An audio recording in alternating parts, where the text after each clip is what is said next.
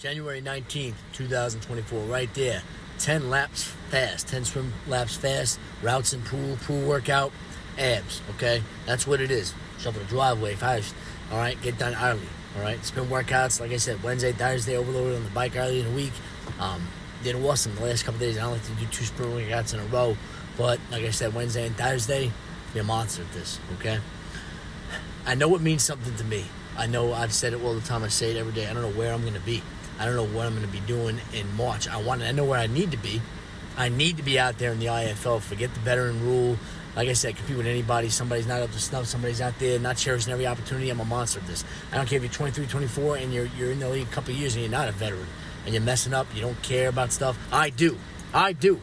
Every single day I know what I grind for. Every single day I know what I go out there for. In the snow and the heat and the cold, everything. Against all odds, I've done this stuff. I've been professional on and off the field in these leagues before. Okay? So for myself, for everything, that's when I have in my mind, like I said, to leave a white chalk outline around defenders trying to stop me. Be quick, be so quick. All right? Can't be touched. Have that dog in you. All right? Have that dog in you. And I have that. I'm getting emotional because this is big for me. All right? I know what it means to me. I'm be the best I can be. The best out there. All right? Inspire more of a change. Let's get it. Don't settle for mediocrity. Go for great. Not let you down. Be the top of the top. Let's get it.